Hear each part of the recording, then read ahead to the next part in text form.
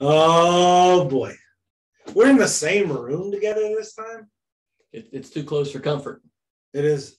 Normally we're sitting on the opposite sides of the internet, so it's normally nice. But welcome to What's Up Thursday. It's been a few weeks. It's been a few weeks. We've had a lot happen. Yeah, between Holy Week and the week after Easter, and this past Wednesday, it's just been so much good stuff, but it's just been a lot of stuff. So welcome back to What's Up during the week, because as you can see, it's not always Wednesdays. But it's good just to have some stop points and checkpoints, some places where you can kind of go, hey, we're still here. There's still really good ministry going on. And if it's good news, it's worth sharing. So here we go. Yeah. The young guy with the better beard, go first, man. What's up? Well, I will tell you, last night as I was getting ready, I decided to blow dry my beard, which I haven't done in a while. Oh, yeah. But yeah, do you use product in it? Oh, for sure, yeah. Yeah. Okay. Look, if you're gonna have a beard, you've got to do it. Okay. Okay. Yeah, so you can't go productless in a full length beard. Okay. No, I'm going Don Johnson from the 80s. I don't really know that. Go Google it. But yeah, no, one of the things I just wanted to plug some of the events that we've been having going. So we started the 2918 visioning, and as I shared last night with the group that was there, I really wanted a microwaved 1 week vision where we rolled out some vision that was the right thing to do. But realistically, the vision for what's going to happen at Red Wine is going to take some time in prayer, some time in discernment, some time in community, some time in conversation. And you can't microwave any of that stuff. This is all slow cooker stuff. And like I said last night, you don't want microwaved ribs. You want slow smoked ribs that have been cooked all day. So come on. I've had lunch, but I'm hungry, man. Let's do this. So on Wednesdays, if you're not coming, we really would love for you to be a part of what vision is happening here, and some of the holy practices that we've taken up on that Wednesday night. And so if you need to bring dinner. If you want to see who's here and then figure out who you want to go eat with afterwards, do that. But man, that Wednesday night has really been, I know we've only done it twice, but it's really been very very good for me and for. Yes. What are you have any thoughts on that? No, it's been very refreshing. And as we ended up in the last part of the second chapter of Acts, it was really getting into where the mission of the church was birthed. They just didn't go out and just start doing. They spent some time allowing God's voice to kind of lead them and guide them. And it was daily. They consistently gathered for this stuff. So we're just going, if we can just gather weekly, just to capture vision and to listen. Yeah. And as somebody, I said this last night, somebody that uses way too many words, I catch myself being more of a talker than a listener sometimes. And my heart and soul has needed to listen. So I think collectively we can be better leaders when we're better listeners. That's good. Yeah. And then the other thing I wanted to plug that's been a really good thing, this is for the men at Red Wine and not at Red Wine, the men of South Hall County or whoever's willing to drive.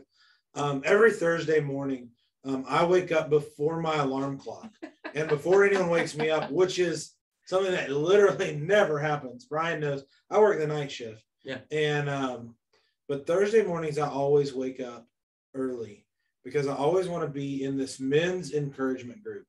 And there's really not an agenda other than men need encouragement and they need encouragement from each other. And so if you're an early morning person and you have a way to put that into your calendar, or if you work the night shift, but you have a way to get that in your calendar, I'd strongly suggest being there.